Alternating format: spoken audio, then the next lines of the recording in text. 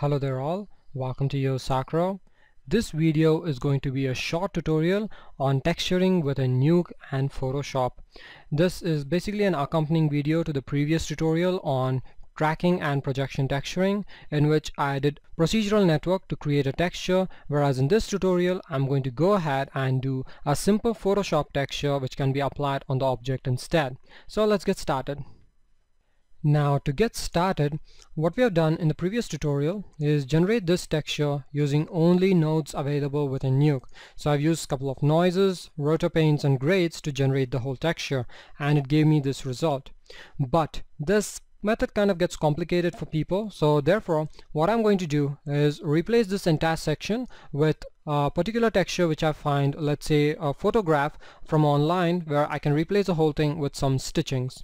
So what I've done is gone ahead, replicate this entire composite once more over here, where I can go ahead and do the entire composite with a new texture and connect it to my actual big mesh. So here, if I connect to the final output, you should be able to see that there is no result because there is no texture applied to my actual object. So let's go ahead and look for a scar or a cut or something as such which can be applied on top. So to look for this image, I'll go ahead and search on Google. So now I'm in my browser. Let me go ahead and put it on for image search, and I want to search for something like scars, wounds, cuts, stitching or bleeding or things related to that. So I'm just going to go ahead and start typing in cut skin, and before you hit enter, please make sure that you're searching on an empty stomach. Now once all the gory images come in, you can start picking out exactly what kind you want. But obviously, first thing to note for all artists out there, you can't just start copying images off the internet. So you need to go through the proper copyright channels. So therefore you can't just go ahead and start ripping these images off. That is one of the major reasons that I have blurred out the screen too. Now, the proper way to search for these images would be to go ahead to the Google Advanced Image Search. You can just go ahead and Google for it and you'll get that.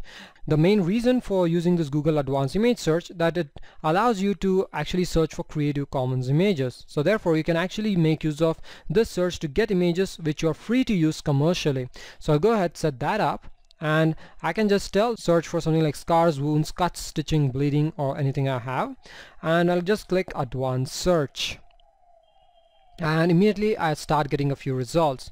And as you can see, all these images which have appeared now are actually labeled for creative or commercial reuse with modification. So let's say I like this image which I see here, and as you can see it's from Commons Wikimedia. So therefore this image is from Wikimedia. I'll go ahead and click view this image. So I have this image at full resolution and it's a pretty decent resolution. I can easily make use of this. I'll go right click on this image and I'll copy this image. So done, I have my image ready. I'll put this in Photoshop and start working now. One quick note before I actually jump into Photoshop. If you're actually looking for images, you don't always have to look for a Google Creative Commons search because you might not actually get as many results. So in such a case, you might actually have to buy an image from a photographer or have to go ahead and take one of your own. If not that, you can also look for other resources you have online, like the Flickr Advanced Search, which gives you the same Creative Commons license. And also you can go to DeviantArt, look for images you want and ask the author whether if you can make use of it in your own work. So obviously there are loads of methods, and the best one is always to take your own pictures. So let's go now to Photoshop and actually start working. Okay, so now I'm here within Photoshop. Let me go ahead and create a new document, and because I've actually copied the image from my browser into my clipboard, you can see the preset is already set to clipboard with the actual height and width of the original image.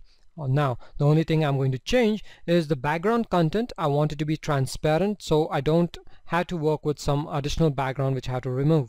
Now I'll just go ahead, click OK. So I have this blank canvas. I can press Ctrl V or go to edit and click paste. So I got my image into my Photoshop canvas. Now before I can actually make use of this image with a Nuke, there are two main things I need to take care of. First off, I need to apply a transparency map onto this image so that I can actually make use of only the scar tissue and not the skin, because obviously this skin looks more like it belongs to the hand rather than the forehead. Next thing is, I'll have to place this image or the pixels of this scar tissue or the stitches exactly on the position where I want on the forehead. So first off, to position it on the forehead properly, I need an image from Nuke which tells me where this has to go. Next, I need to create a matte on this image itself which gives me only the scar tissue. So let's go first into Nuke and take a render of only the forehead from the projection cam to know where to place this texture. So what I actually want from Nuke now is to see exactly what the projections cam is seeing. So if I go ahead and set my viewer to the projection cam, you should be able to see exactly what it's looking at. And if I turn on the object, you should see exactly where it is.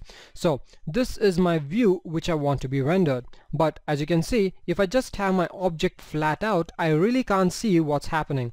So therefore, if I could, let's say, go ahead and apply the original footage on top of this forehead, then I'll be able to see exactly what's happening. So to do this, what I'll do is go ahead and reproject the texture of the original footage back onto the mesh. So for that, I'll go ahead, reconnect the tracked cam onto the projection 3D node and the corrected footage back again, so I actually have the forehead projected. So now if whatever frame I go to, you will be able to see that the forehead is actually plainly visible on this mesh. So now what I want to do is go ahead and render this out using the projection cam. So if I go to my scanline renderer, which I have connected here on the side, you should be able to see that I only have the forehead region. And also if I go to my alpha channel, you should see that the 3D object is giving me an alpha. So now this is the image I want within Photoshop so that I can go ahead and put the new scar tissue I have on top of this forehead. So let's go ahead. I'll go ahead and connect a right node onto the scanline renderer. I'll write this out and open this image out in Photoshop. So I've gone ahead and rendered this simple UV image which has alpha channel. It's a PNG image. So I got this simple one. I want to bring this into Photoshop. So let me go ahead and open this in Photoshop. So I have it here. Now what I'm going to do is take this image which I have here and put that into this. So let's go ahead, Control A, copy this, and over here I'll go ahead, edit and paste. So I got this image. The first thing I want to do is maintain as much quality as possible if I want to edit it later. So for that reason, I'll just go ahead, right click on this, and I'll tell convert to smart object. Okay, that's kind of clipped out of screen. So let me just pull that out a bit. Okay, so as you can see, I have convert to smart object. I'll convert this layer into a smart object. What that means is if I go ahead and reduce the size, and then again some other time I decide I had to increase the size, the quality of the image is still maintained, it's not lost. So that is what smart objects basically mean. So let me go ahead, I'll just reduce the size, place it somewhere. Obviously the scar is too big, so let me place it somewhere over there. Okay, now as you can see, the skin tone do not match and there are loads of issues. But first thing I want to do is go ahead, levelize this. So I'll go ahead and add in a levels layer on top of the smart object. I'll link it only to this layer itself. I'll hit auto on top of this, so I get a bit more variation in the actual levels. Now the next thing I want to do is go ahead and edit the alpha channel on this so that it gives me a cutout on top. So to do that, what I can do is right click on this layer and tell I want to edit contents. So just gives me a warning. I'll hit OK. So it gives me this new PSB file where I can go ahead and create a matte, and that will show me the results on here. So basically I can go ahead and start editing it over here. So what I'll first do is I want to create a proper matte which I can use to cut this out. So if I go ahead to the channels, I can go to the red channel. You can see the blacks are basically the regions I want and the whites are the ones I want to ignore. Next, if I go to green, the same thing is there but it's a bit more enhanced. And if I go to the blue, you can see a bit more of the same detail is maintained. So I'm just going to go ahead and control click on the blue channel so that all of it is being copied. and back to the RGB, I'll select my whole layer and click mask. This basically creates a mask, but it's exactly the reverse of the mask which I want. So selecting the mask, I'll click invert. So this creates an invert mask, and as you can see here, whatever is white is the portion I need and whatever is black is a portion which I don't. Now what I'll first start is by levelizing this. I'll just go to levels and I'll bring my values in a bit so that, okay, so I have it there. Next I want to get rid of all these harsh edges on the corners, so I'll just take my brush and a few settings on my brush. It's not a default round brush, it's almost about 400 plus pixels. And also if I go to my brush settings, you can see I've turned on a few shape dynamics. It's has a tip shape, something like this. It's a 27 pixel brush which I have. I've gone ahead and used angle jitter so that it does not give me a straighted line, and also I've turned on scattering just a little bit so that it does not give me a very default output. So once I have all these results, I can go ahead and start removing the corners of this whole output. So I'm just removing these details.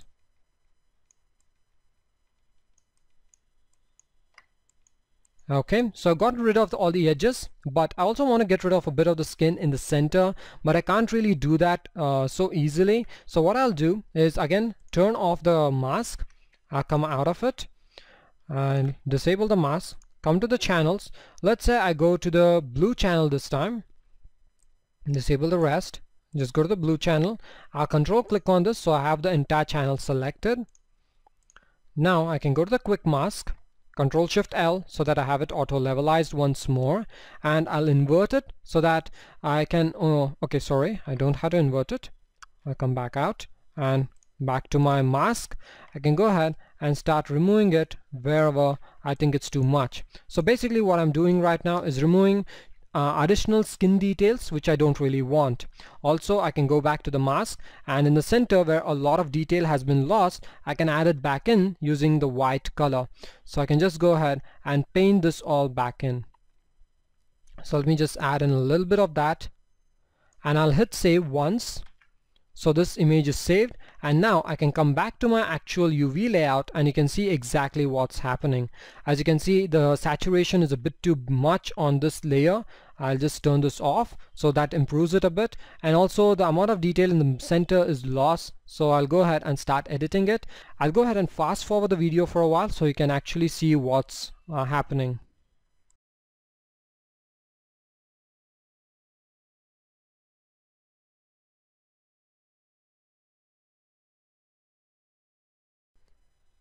Okay, so I've gone ahead and created this. It's not exactly perfect, but that is what I get for a 5-minute work. So I've gone ahead and created this texture. What I've done is created 2 different mats, each one giving in a different amount of detail. I use the different channels R, G and B to help me create the different masks too. So I got this result here. What I'll just do is go ahead, turn off the actual image which I have rendered out. So this is my image which I have now, which I can apply. As you can see, there is a lot of wasted space, or basically a lot of wasted file size in other words. But it doesn't really matter because it's a single image. Plus it's just a PNG image which I need to save out, so it doesn't really matter. So I can go ahead, save this, open it up in Nuke and start projecting, and it'll work right out of the bat. So let's go ahead, I'll save this and open it in Nuke and get back to you. So here now I'm in Nuke. Let me go ahead and read in the new PNG image I've just saved out. I've saved it as the ACUV_2 PNG over here. I'll just go ahead and open it up. As you can see, it's almost 16 MB in size. And when I open it up, the first thing you notice is that it's unpre-multiplied, meaning the RGBA values have not been pre-multiplied by the alpha. So first thing I'll do is go ahead and pre-mult it. So pre-mult. So I get this result here. As you can see, it's not exactly the best result. This is not how it looked like in Photoshop. So there might be a few variations, but it's okay. Now, next thing, obviously, I need to go ahead and project it onto the object once more. So I'm going to go ahead, reconnect the camera to the projection cam and disconnect the original texture and connect the new one which I've just bought in from Photoshop. So now, if I go to my 3D baked object, you can see that it actually has this texture applied on top of it. Now at the edges you can see that you can make out a little bit of the alpha. The main reason for that is the way Nuke handles a bit of the alpha channel. It doesn't really matter because you can't really see it. If you want to be sure that you don't get any edges, you can go back into Photoshop and make sure the alpha channel is perfectly black on all sides on the edges within your actual texture itself. So I don't really care about it right now, so let's come back here. I'll go check out the final result I'm getting here from the texture on the object. So this is the object texture. If I render it out, it's going to give me this on the object, and if you see through, you can see that it's actually moving according to the head. Now I want it to be applied on the head, but if I come to the actual merge channel and just go to the, let's say, the final result I have here, you can see it looks horrible. The first thing, the reason for that is after the scanline renderer I have added a color correct, which is actually increasing the saturation. This is what I had done for the previous texture which we had here, so I don't really need that saturation this time. So I'll just go ahead instead desaturate the entire texture so it's actually darker, so it fits in nicely with the actual skin tones. So now if I actually go to the final result, you can see it matches in quite nicely. And also the few things I have edited here or changed, first off, I have this multiply blend mode which just darkens the entire thing a little bit, mainly causing a bit of bruising or let's say color variations on the skin, which is very subtle. You can see it's just 0.325 blend mode. Next I have this overlay which is actually adding in the details, so you can see this is the one which is doing majority of the work. Next I've gone ahead color corrected this, and then I can go ahead and write it out, and pretty much that's it. All I've done is created a texture, reprojected using the same old camera. The only thing is this texture which I've created, I've used this projection cam as a rendering object and use that as my UV layout. And now I can go ahead, hit back. I've just turned off the lock on the viewport so that the viewports are not synced or the viewers are not synced. I'll go hit play, and as you can see the texture moves, it fits in perfectly. As long as your point cloud was nice, as long as your point cloud was good, and also the kind of big mesh you get is good, this is going to match up perfectly. So pretty much that's it. Now the next thing I want to show you is exactly how to optimize your textures. If I zoom in, you can see it's already quite pixelated. You can't really see a lot of details. So if your texture is not very high resolution, you might start seeing even more artifacts or issues. So I'm going to show you exactly how you can avoid such problems. So the first thing I've done here is that if I come to my 3D scene, you can see the camera is quite far off. The main reason is the mesh is entirely within view, but I don't really need the entire mesh within view. I only need the region which I need to texture within view. So for that reason, what I can actually do is I'll just go ahead, I'll copy this camera, I'll duplicate it, keep it over here. So let's go ahead, this is the new cam. I'll connect that as a new camera, so that's what I'm looking at.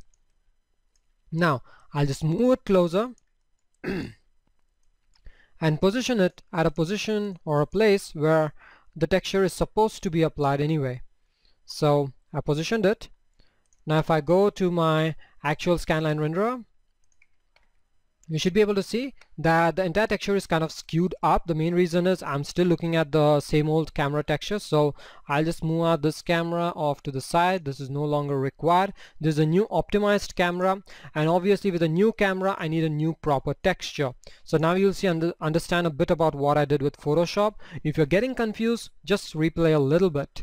Now what I'm going to do is just go ahead and reproject using the same old camera here. I'm just redoing the rendering part which we just did a while ago. So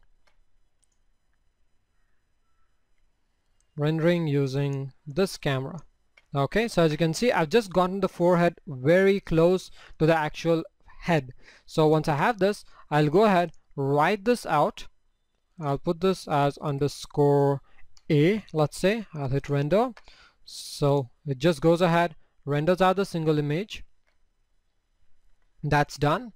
Now I can go ahead to Photoshop. I'll open that up. So I have this new image. Opening this up. Over here, all I need is the textures or the layers. So let me hide these guys. So these two layers are one with the levels and one with only the texture. So taking these two, I'll put them within this new file. Oops.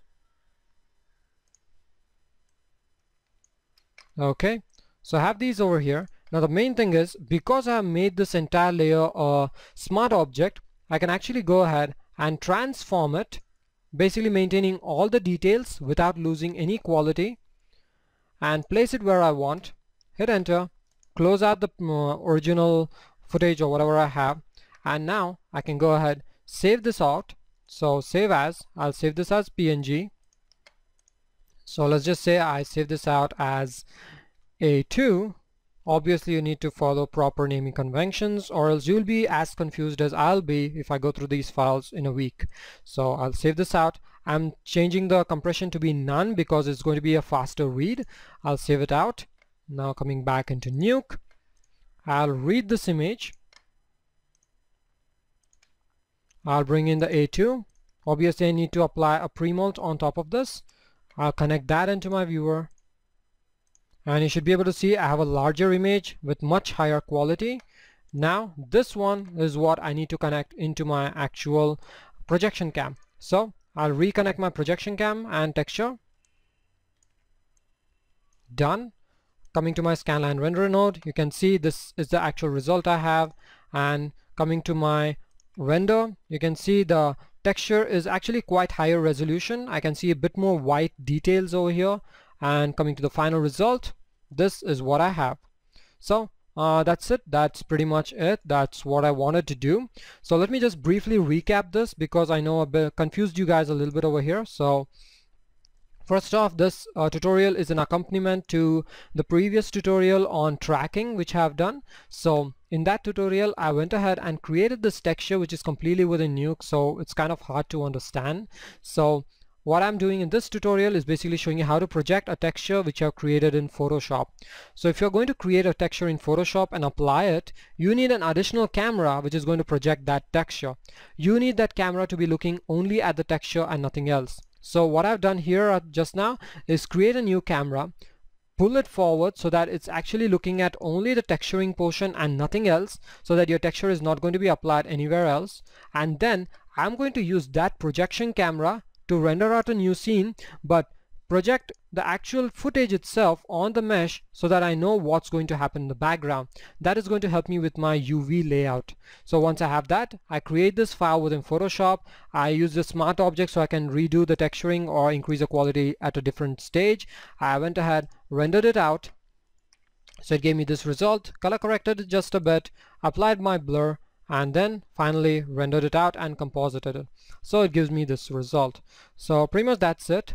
I showed you how exactly you can do some simple projection texturing using Photoshop in this video. I really hope you guys found this useful. I know I kind of prattled on a bit too much and probably confused you. So if you have any doubts or suggestions, critics, whatever they are, put them in the comment section and I'll definitely get back to you.